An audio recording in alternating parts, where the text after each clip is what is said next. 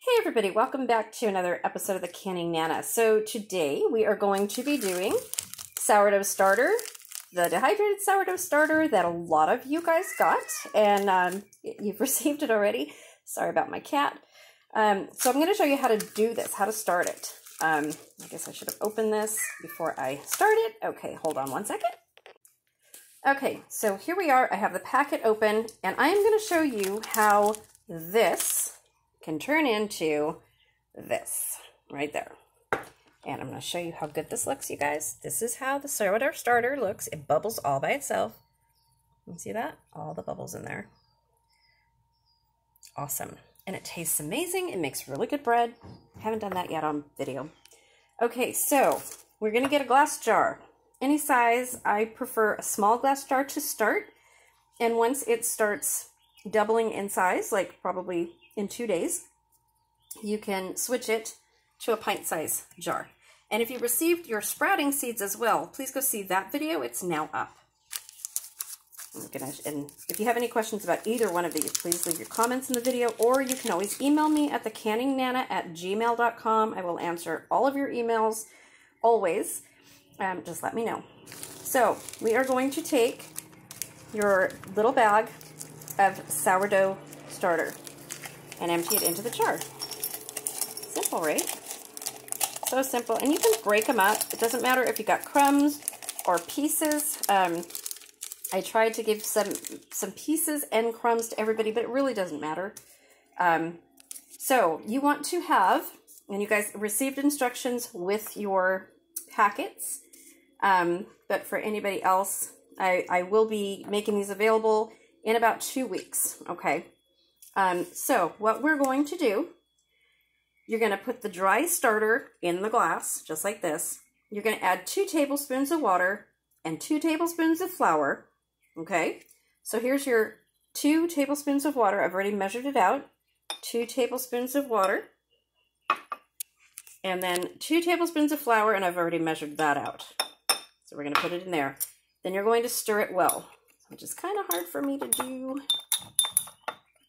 If you think you need a little tiny bit more water, it's fine.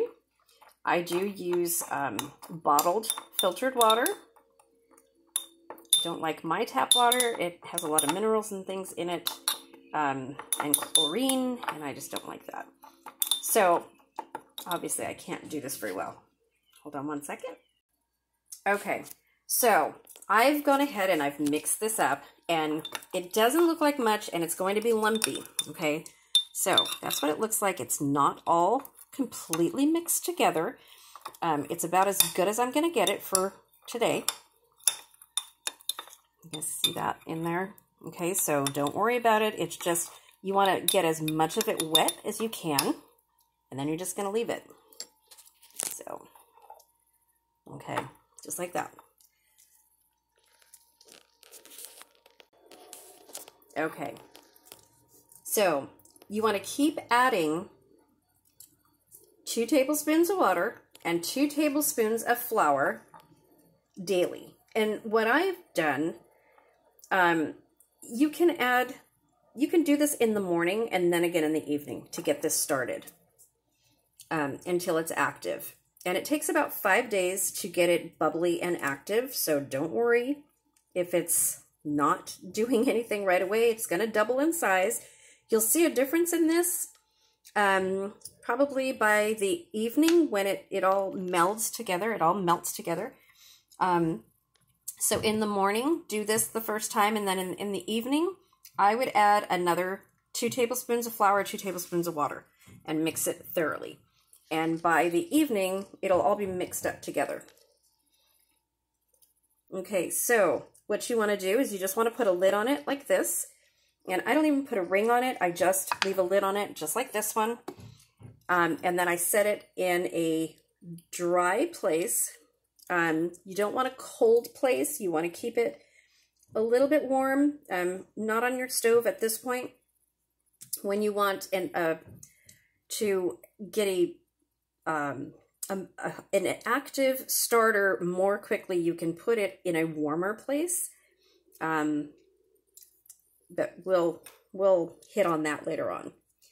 So Once, after the 5 days, after it starts getting bubbly, you want to use 1 part starter, 1 part flour, 1 part ratio every 12 hours, okay?